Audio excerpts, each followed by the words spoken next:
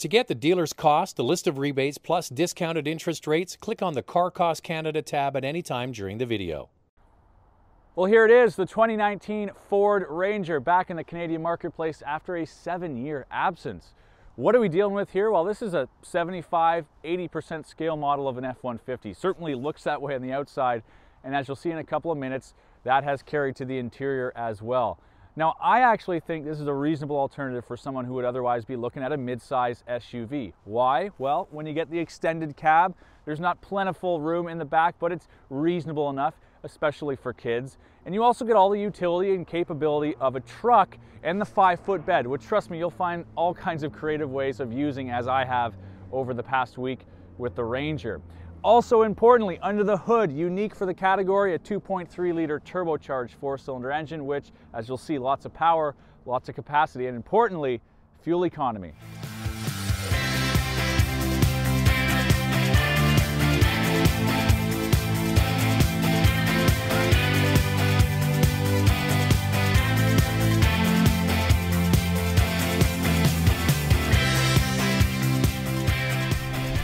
Let's jump right into the good stuff. Powering this Ranger is the only engine option available. It's a 2.3-liter EcoBoost 4-cylinder engine that's turbocharged with 270 horsepower, 310 pounds-feet of torque. And what's interesting is it's the only engine option available, and that's kind of a differentiator in this segment. If you look at the Canyon or the Tacoma, typically you get into this segment with a base model that comes with a naturally aspirated inline 4, and then you got to pay extra for a naturally aspirated V6. But here, this is all you get. This is a great engine. It's available in a couple of different Ford products and Lincoln vehicles as well. And with 310 pounds-feet of torque, this thing can tow up to 7,500 pounds. This little truck, 3,400 kilograms if you prefer your info in metric. It's got a steel bed back there that can carry a payload of just around 1,800 pounds as well. So light and medium duty towing and hauling dirt and gravel and whatever else you want to put back there, absolutely not a problem. Now, a big advantage outside of drivability with that low down torque that comes with this 2.3-liter EcoBoost is fuel economy. On the highway, this thing's awesome. You can easily get between 10 and 11 liters per 100K. Around the city, Ford claims around 11 liters per 100 kilometers. I'm nowhere near that. I've been averaging sort of between 14 and 15, but grain of salt. I'm in the downtown Toronto torture chamber of congested streets and really gnarly traffic, so I'm probably pushing those numbers up a little bit, but overall, on average, this gets fuel economy that's more or less on par with a V6 powered sort of mid-sized SUV. Now, keeping to the philosophy of a limited pared down menu, there's only one transmission option. No manual transmission available in North America. It's just Ford's 10-speed, which is finding its way into an increasing number of vehicles in their range. And I think it's the same unit that's in the F-150 and the Expedition, for example, but for whatever reason in this application, something's going on here. It is a little bit herky-jerky, and I've been able to trip it up just a bit by playing with the throttle, whereas it was flawless in those other applications. Perhaps it's got something to do with being a brand new vehicle, only 785 kilometers on the odometer here. Maybe there's some bedding in, I don't know. But here it just seems to be not quite perfect. So I'm just getting off the highway here. I'm gonna pull into a parking lot. We'll take a look at the outside of this thing and then take a little tour around the inside. But first I wanna see if I can capture something. All week long, I've been hearing this annoying clicking sound that's driving me absolutely mental. And it's when the auto stop-start function engages. So I'm coming up to a stoplight here. The engine's gonna turn off, and then as soon as I let go of the brake, the engine's gonna turn back on again, except it goes click, click, like the sound of a solenoid or something turning on. Okay, ready? Okay, the engine's off. Wait for it, and what is that? It's been driving me absolutely nuts. It's coming from down here in sort of the glove box area, and as I said, it sounds like a switch or some solenoid or something making a click click sound, and I hope the camera can catch that because it's just completely unique and weird and has really been annoying me, really. Well, Ford says this is an all-new truck, but that's not really the truth. It's actually been around since about 2011, just not sold in North America. It's been in Asia, it's been in Europe, been in South America, but it's mostly new for the Canadian marketplace. What do you think of the way this thing looks? I actually quite like it. It's got the FX4 off-road package, which gives you a couple of nice features. Skid plates underneath the vehicle to protect everything if you do decide to go off-road. We also get different struts up front, different suspension tuning again, because this claims to be a bit of an off-roading truck.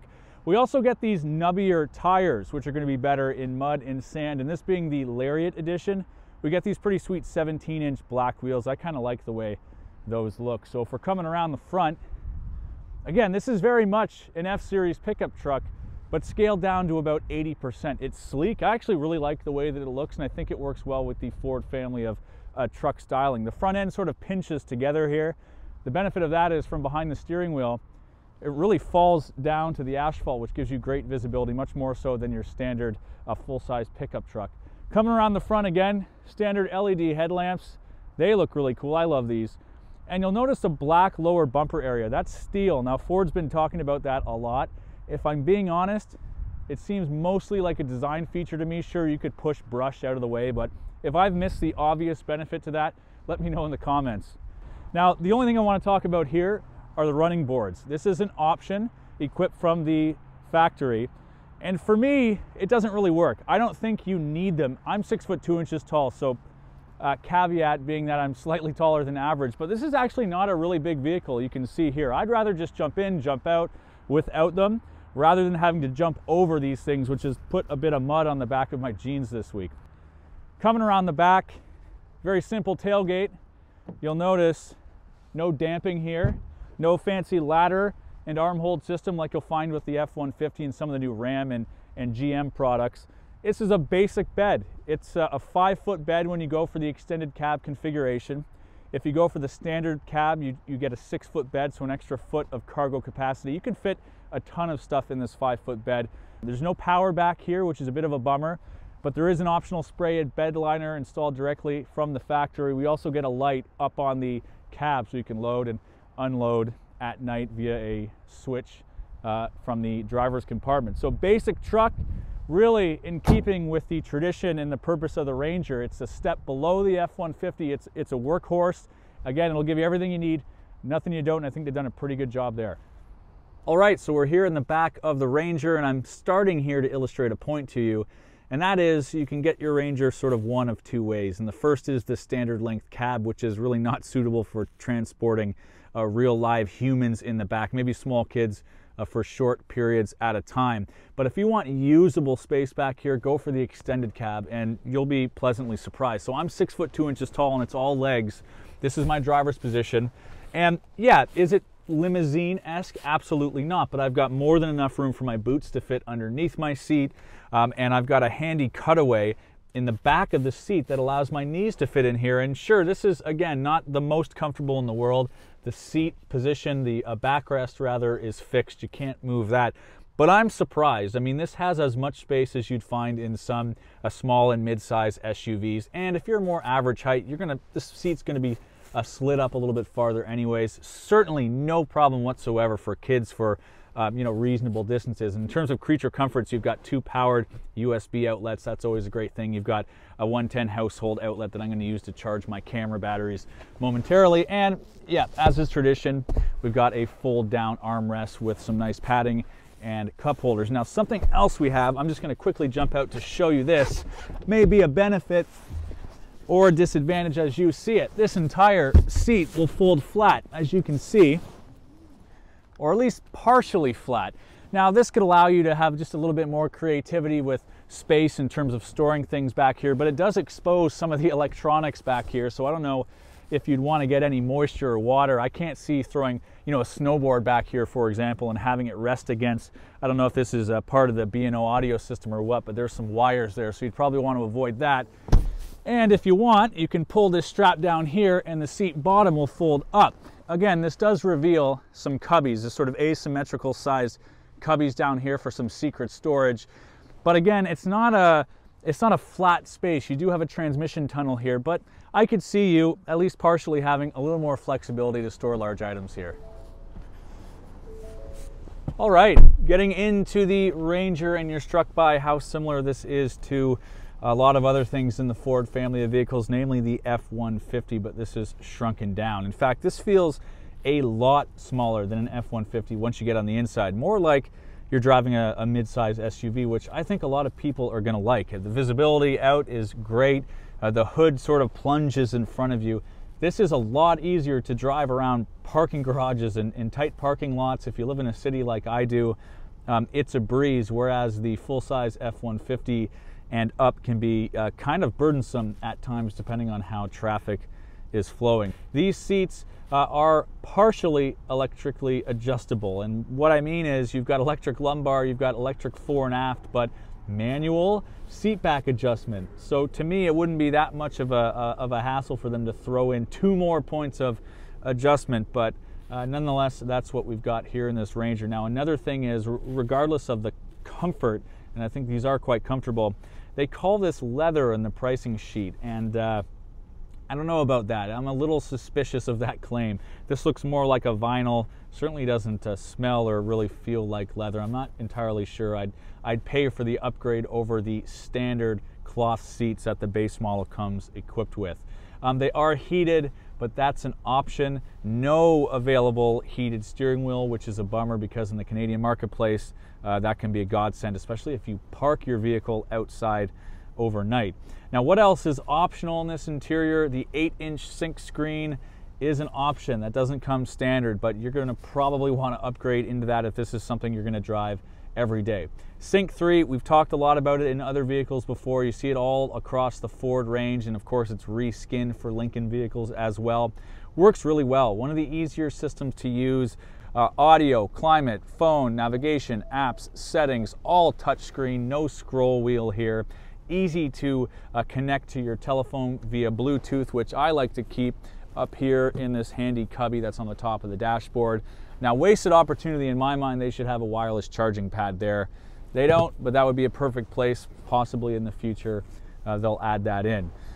So what do I think of the interior of the Ranger? Well, I'm going to give it a solid B. There's some elements that I like, some things that I'm not such a big fan of. The design, to me, to my eye, is just okay. I do wish that I had things like the option of a sunroof, maybe just the option of a heads-up display.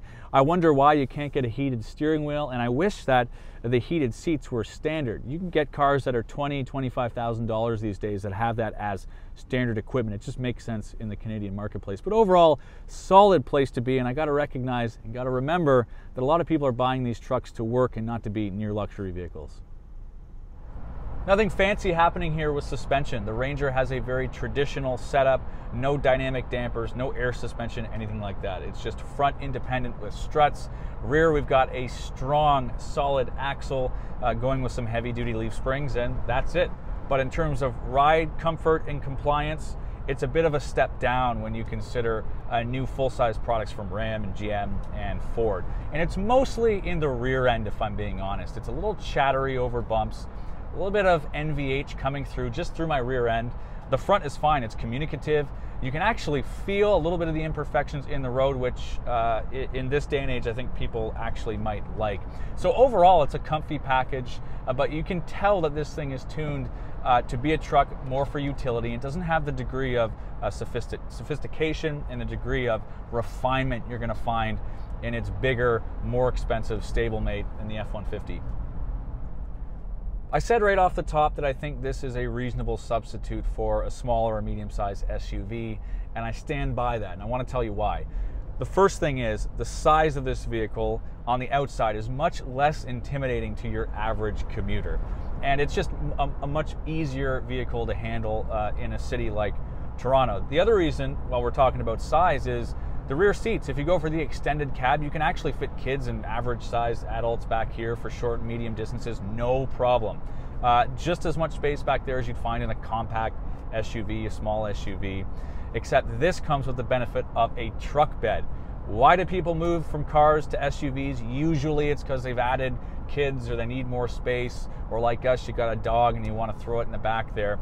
Nothing, and I'm telling you, nothing beats having a truck bed. I love getting trucks. Whenever I have them, I'm magically coming up with all kinds of things I suddenly need to do. I'm taking garbage to the dump. I'll put a clip up now. This week I made a couple trips out to our warehouse. I filled this thing up with 100 beer kegs. And when you take a look at this Ranger with a small displacement turbo 4, you get tons of usable power. great fuel economy, and it runs on 87 octane, regular fuel. Often when you've got a turbocharged engine, you're putting premium into it. So this is just ease of use and comfort. It's going to save you money at the gas pumps every year for a couple of reasons, and the size is much more manageable. Why not get one of these things over an SUV?